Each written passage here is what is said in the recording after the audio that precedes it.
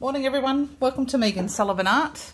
I've just been to the Salvation Army shop here in Alice Springs and I found really gorgeous things this morning, which I quite often do, but I really wanted to share this in particular, this scrapbook kind of collector's item, I guess it would be, or a keepsake piece. Anyway, but I did find this box of Christmas cards, which I really liked. Bit of a holly botanical theme to these ones with the gold accents on those. They're not blank on the inside, but I figured, well, we can always put some paper over there or something like that to collage over it. So they'll be good for including in journals for Christmas. And this one with the gold foil writing on it is really nice. That's a Merry Christmas on the inside. So that's what it was, a packet of 10 Christmas cards all together for $1 with the envelopes as well. So I thought, well, stock up on those because they're a little bit different to the norm. Then I saw this scrapbook book and I saw the word scrapbook on it. I went, get out, what is this? So, and then so this was $3 and it's huge. It's like A3 size. It's a big book. Anyway, excuse the glare, what it's got in it. It's actually, it's a Victorian scrapbook, treasured possession of Miss Amelia Chapman, circa late 1800s, portrays a visual record of that era, contains exquisite black and white pen sketches depicting day-to-day activities, children at play, Punch and Judy shows, family, pets and much more. Displays the use of decoupage by pasting down scraps, etc. So there's different images there. Then we've got full page images, which you won't be able to see all of them, I'm sorry, but I just wanted to give you a quick flip through. So these are things that I don't think I would actually cut it up. I would actually, no doubt, use them as like journal pages itself. So, because the images are really big and the pages are really big. So, but yeah, there's some beautiful things in here. And my friend Wendy will be, no, you can't use that book. You can't chop it up. I mean, look at this one with the butterflies. How gorgeous is that? And there's another one as well in the book. But yeah, perfect for those vintage kind of journals. And you've got all these little, you know, you could fussy cut those out if you like. And then you've got full page scenes, more things to fussy cut, travel journal type things. The other page, oh, that's got lots of roses on it. That one there. Band of Hope review. Sorry, it's not really the best. Beautiful one with the horses. Beach scene. The other side with the butterflies and fruit. So pretty. We've got some deer. Christmassy themes. Kidlets. Some florals. And then the back page, which is sort of like postcard style. So yeah, I couldn't resist that for, oh, excuse me for knocking my frame. Couldn't resist that for $3. So that was like just the best score ever. Totally stoked by that. The things you find. Then I found clothes, which I always tend to find. This is like a vest. It's that embroidered, kind of embroidered feeling fabric. So this is going to be perfect for Asian fusion kind of journals as a cover. So it's quite a big open piece at the back. It's just got two thin seams here, but that can still be used for a journal cover or snippets, etc.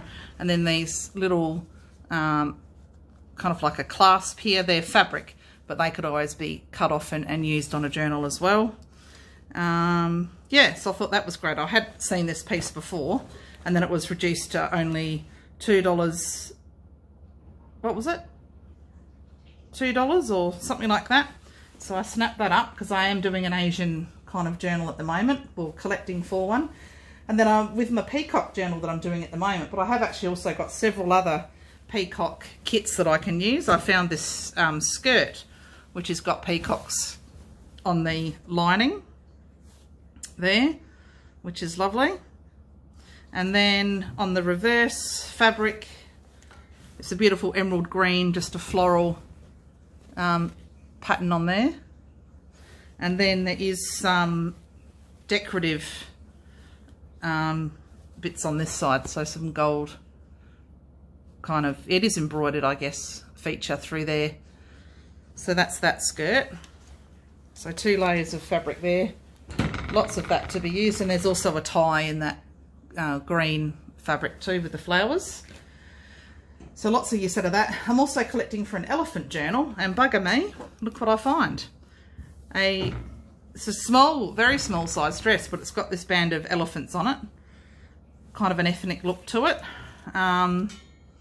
That's the top, and the front of the dress also has this fine black lace that could be cut out and used as well for different things.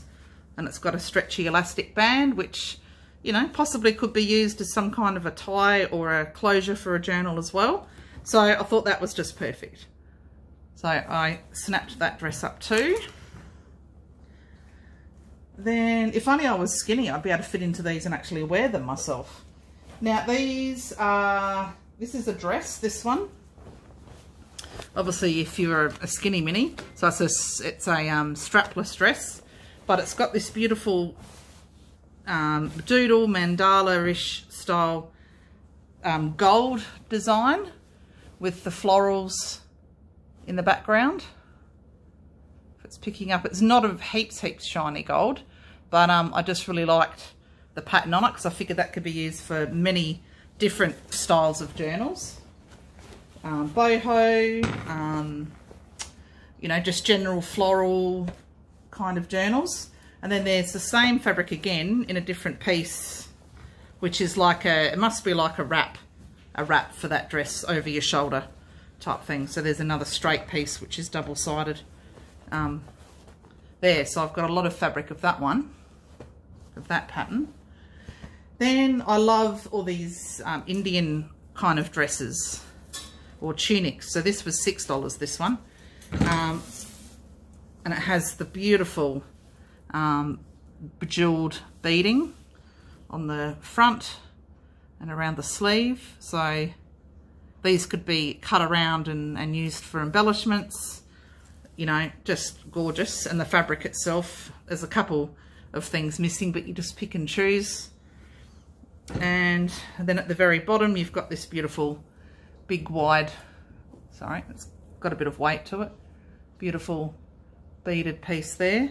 And the inside lining is blue, chiffony type fabric. And the back of the dress is just with the plain gold, blue and gold. So there's a lot of beautiful fabric there that I can use, and the beaded elements and things like that.